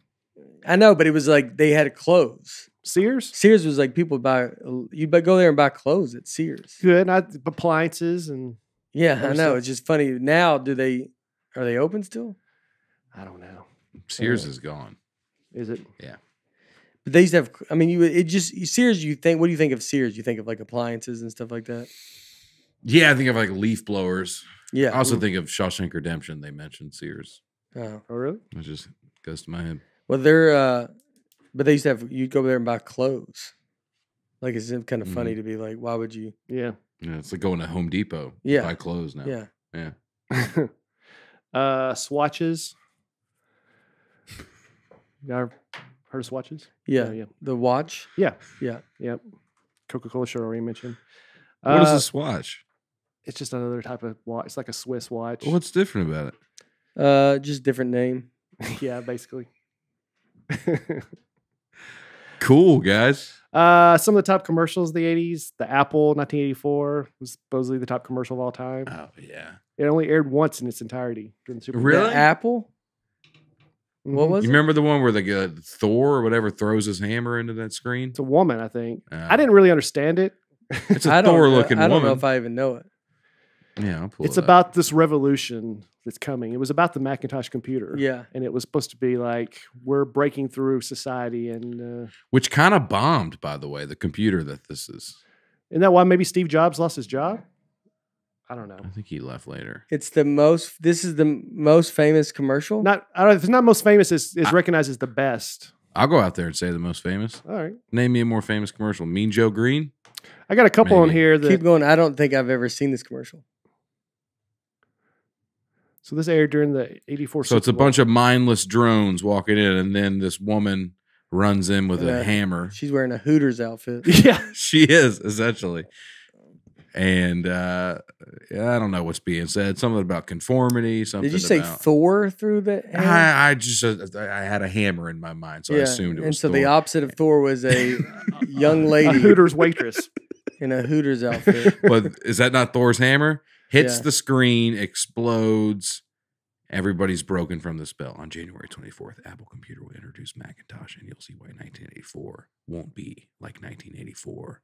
That's powerful stuff, dude. Yeah, I don't know if I know that commercial.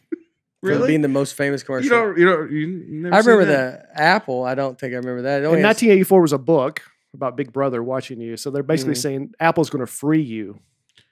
Yeah. So a couple more popular commercials. Apple. What? There's so they're saying the computers are going to free you from Big Brother watching you. Yeah. And they're going, so here, carry this electronic device in your home. I think What did they think Big Brother was? A person? No, it's outside? not. It's not about Big Brother. It's about like the PCs and the computers of that day had locked you in this box with no creativity or originality or anything, and you're a mindless drone. Yeah. And then here comes Apple with this innovative new product that's going to free you from all that. Yeah. I mean, look, they're trying to sell you a computer, so it's all it's all overstated. They did great. They did a great job. They're doing pretty well. Yeah. You know. I'll give you one I understood. Where's the beef? Yeah. That was a Wendy's commercial that they were mocking McDonald's and Burger King for having small patties and big buns. It's my kind of burger. Yeah. I love it. And I remember this again so well. Cody McLeod, local DJ, wrote a song about it, and it was just a big thing. So it's just an old woman looking at a McDonald's burger? Yeah. And going, where's the beef? Yeah. Because it's so small. The patty's so small, where Wendy's had a bigger beef patty. Oh. It was about size. You know, all pickles are changing. There's While we're on the subject. Wendy's, all the pickles are a little bit whiter now. Yeah. They're not that green. And they're I see them in a commercial and I just think it's like scallions where I go like, God, they're putting I go from pickles are my favorite thing to if they're this other color, they're my least favorite thing. Mm-hmm. And so Wendy's switched. McDonald's, I want to say, might be close. If they start messing with their pickle, I'm gonna lose it. And do then a special episode. I have to Emergency Nateland episode. Yeah. McDonald's Guys, changes pickle. I'll be on board. I think they did. I almost think they did change their pickle. On the it's a lighter colored pickle. Look up and see if there's anything that right. like it's instead of being like the green, the darker. It was like a more green, like a greener green, versus it looks like a cucumber. Look at that. McDonald's made a sudden change to its most beloved ingredient. The beef, not the pickles. Yeah. Yeah. Our pickle contains an artificial preservative. I mean, look, Lord knows what's going on in the kitchens of McDonald's. Yeah, Like, I don't, it's like, it's like, just give us the stuff, man. Mm-hmm. It's like it'd be like a drug addict that going like, you don't got to do everything. And you're like, dude, I'm just about drugs from you. Just sell me the drugs. I'm not here to a lesson. Right. Some fast food changes in the 80s. The Chicken McNugget. Oh. Went on the market in 81 at McDonald's. Those are pretty good. Worldwide by 83. That's pretty good. A Happy Meal. Contain a hamburger, cheeseburger, or small serving of Chicken McNuggets. And they're one of the first ones that tied in with movies and stuff and promotions. Mm-hmm. I was big into the Muppets back in the early 80s. And I had some Muppet glasses come with Muppets toys and the Happy Meal. Yep. Happy Meals are great. You still get them every now and then? I don't, but I have an 8-year-old, so we get them for her. Laura will eat them sometimes, but I mean, Laura likes that size meal. Yeah, mm-hmm. Apple slices. I could order 2 of them. Yeah, you want apple slices or extra fries? You're like, come on now. That's what I say to them. That's always they always ask you like, do you want apple slices? Yeah, and then you're like, when you do it, but with a kid, you're like, yeah, give her apple. Like she needs something. And then you're like, well, what if I don't want them? They go, we give you more fries. You go, okay. That's the thing. They go, we try. And you're going to tell me your pickle's not, you got to change your pickle up? Have you seen the King of Queens episode where he goes out to a fast food place to get ice cream for him and his wife? And it's just him in the drive-through line. He goes, I'll take 2 ice cream cones. She goes, anything else? And he goes, who am I kidding? I'll take a number 2. And she goes, okay, anything else? She goes, does number 2 come with curly fries? And they go, no. He goes, okay, I'll take a number 3. You want to cancel the 2 and add a 3? He goes, when did I say the word cancel? He just keeps getting stuff. We'll talk about that on the 90s episode. No. New Coke. You remember when Coke changed its formula? No. Yeah, there was New Coke, and then they changed the formula. People freaked out, got mad about it. So then they had to go back into the old way and call it Coca-Cola Classic. Oh, that's why it's called what's that the now? new way now? I mean, I think Coca-Cola Classic, which is the way we have now, is the way it's always been. But for a while, they tried New Coke. It was sweeter, and people didn't like it. Did they have Clear Pepsi? Do you remember that? Clear Pepsi? I remember when they brought that back. Yeah. In the OOs. And it didn't go good because it was like, this is ridiculous. People use New Coke as a cautionary tale against tampering with a well-established and successful brand. If it ain't broke, don't fix it. Like Hello Folks. That's what it says here. All right. Oh, and there's the one thing I didn't know. McPizza. Do you remember this? McDonald's pizza. For a while, there was a McPizza. And then they finally got rid of it because it wasn't coming out fast. It took 11 minutes to make. It just didn't fit McDonald's brand. But there's still one restaurant in America, or in Orlando, Florida, at McDonald's, you can get a McPizza. Huh. I'd go to that one. Yeah, check that out. All right. I'll wrap up with sports. All right. All right. Associated Press Male Athlete of the Decade. Can you name it? Wayne Gretzky. OJ. You get OJ wrong every time. Wayne Gretzky. He received, he dominated everyone. He was the NHL MVP 9 times in the 80s. Someone mentioned that once, I think, on something. Maybe we talked about most dominant, and we didn't mention him. But you could argue the stuff he's done, it's not even. He won MVP 9 out of 10 years in the 80s. Yeah. So most of it. Mario Lemieux won the other year. He received 307 votes for Athlete of the Decade. The second was Joe Montana, who had 85 votes. Oh. It's not even like what he's done to break records it's so far. It's so many records. It's people can't catch him. Mm-hmm. Like it's not even he's doubled them and stuff like that where Ovechkin is like can possibly get him in but Ovechkin's got to be unreal and play forever. Yeah. But he's right now the only one. I mean, what Gretzky to me feels like, like Jordan is got everything. That's where like Tiger's like that too. Like Tiger's got that. When you see all the stats and stuff like that, Tiger's always like. So there was, they had yesterday. They had the golf win the 8 playoffs holes, 8, and the last time that's happened, guess who was in it? Tiger Woods. And like, so it's like that. It's like he's always just his name's there, and you don't know, you don't realize how much this dude did. And but Gretzky is, I mean, it's nuts what he's done. No one can catch these stuff. He's got more. You could take away stuff from him, and he still is the best. Yeah, it's just nuts. Just other people who will receive votes: Magic Johnson, Carl Lewis, Nolan Ryan, Larry Bird, Bo Jackson, and Walter Payton. 49ers. Walter Payton. Yeah. 49ers won 4 Super Bowls in the 80s. Wow. Some other memorable plays of the 80s or moments. Miracle on Ice, 1980. U.S. Great movie. Yep. You see that? Yeah. I don't know. I don't think so. The Disney movie? No. About He's going to remake something, man. It's not. It's a remake of an event.